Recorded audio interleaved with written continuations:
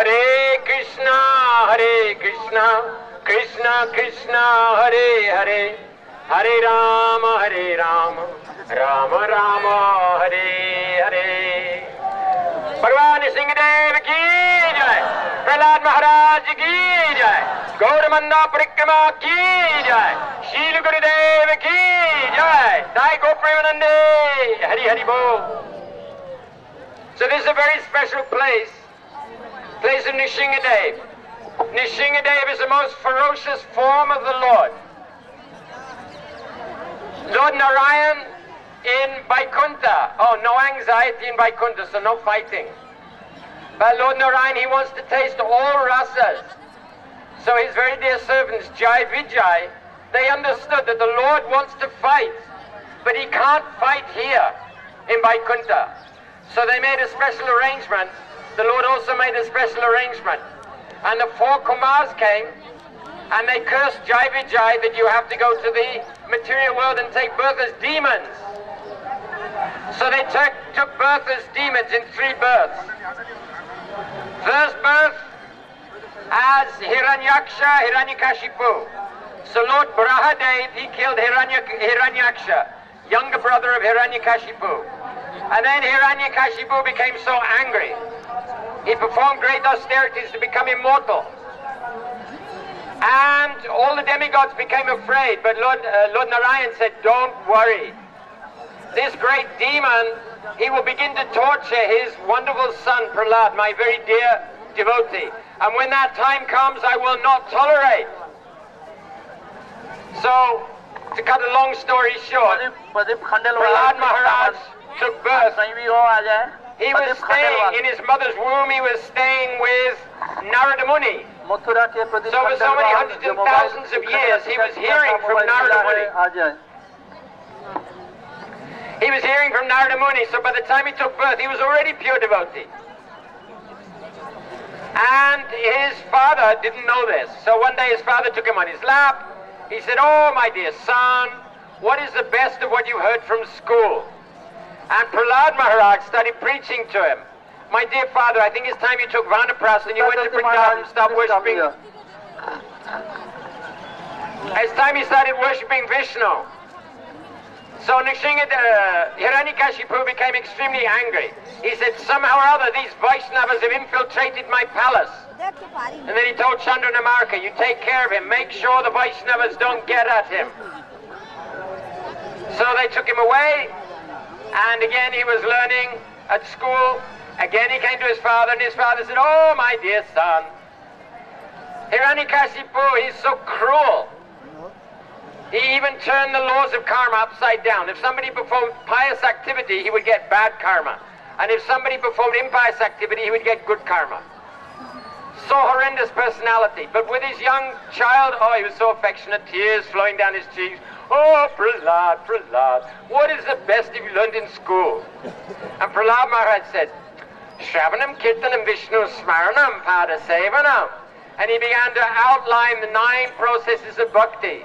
You have to take shelter. You have to take shelter of the Supreme Lord by taking shelter of pure devotee. Hiranyakasipu went ballistic. He was so furious. In the end, Chandranamarka said, never mind, we'll take him to Gurukul, we'll brainwash him there. So they tried to brainwash him, but still he couldn't be brainwashed. And in the end, he started, all the young boys, they all started chanting Hare Krishna, they all became devotees, and Chandranamarka, they became very, very anxious. They took him to Hiranyakasipu. Hiranyakasipu tried to kill Prahlada. In the end, he said, I will personally kill him. Prahlada, where is your God? He said, he's everywhere. Is he here in this pillar? Yes, he's here in this pillar. And then Hiranyakasipu is like big kung fu expert. And with his fist, he hit the column. Hey! And then out of the column came a most terrible sound. It had never been heard in the universe before, but we will get a brief sample now. And then from the pillar came the most astounding personality, half lion, half human being. Why? Because Hiranyakasipu had taken benediction. He couldn't be killed by any human being, by any animal, by any weapon, in daytime, in nighttime, on the land, in the sea, in the air. Hiranyakasipu came to destroy all the benedictions, so they had a fight. Hiranyakasipu was fighting with Nrsimhadev. Nrsimhadev was playing with him like Garuda plays with a snake. And in the end he put him on his lap and he tore him to pieces. Shri Nrsimhadev ki jai. So after this, Nrsimhadev was so angry, roaring, and all the demigods were terrified. Even Lakshmi Devi, she'd never seen such a horrendous form of the Lord. The demigods came and they were trying to pacify the Lord. They couldn't pacify him. And in the end they pushed little Prahlada and they said, you try and pacify him. So Prahlada came and he began to offer prayers to the Lord, and the Lord immediately, his heart melted. He put Prahlada on his lap like this. Oh! And he was stroking his head with his hand, his paws, which are still bloody with the entrails of his father. And he was praising Prahlada Maharaj. Hiranyakasipu Nrsimhadev wanted Prahlada Maharaj to take benediction. Prahlada Maharaj wouldn't take. In the end he said, okay, please just give liberation to my father. Nrsimhadev said, he's already liberated. Even for Kanishta Adhikari, 7 generations forward, 7 generations back, all liberated. Madhyama Adhikari, 14. Uttama Adhikari, 21. He's already liberated. What then? So he said, then I want to take all the karma from all the living entities in the universe. I will stay here and they should be liberated. He was such pure devotee, no desire for himself. So after that, Nrsimhadev saw him crowned as king after Hiranyakasipu. And then Nrsimhadev was a little tired, so he came to this place. And here he washed his bloody paws and took bath.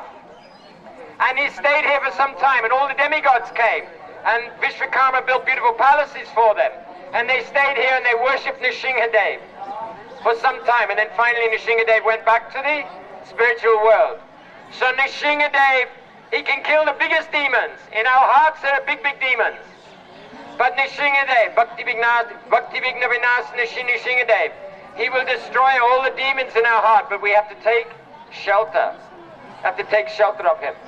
So taking shelter of Prahlada Maharaj and Lord Nrsimhadev, we pray at their lotus feet, pray to Prahlada Maharaj that he'll pray to Nrsimhadev on our behalf, that Nrsimhadev will uproot all the horrible, dirty, rotten things in our hearts and enable us to proceed straight on the path of bhakti, following in the footsteps of our beloved Gurudev and all our acharyas. Shri Prahlada Nrsimhadev ki jai, Shri Gurudev ki jai, Gautamanda Parikrama ki jai, Jai Go Premanande.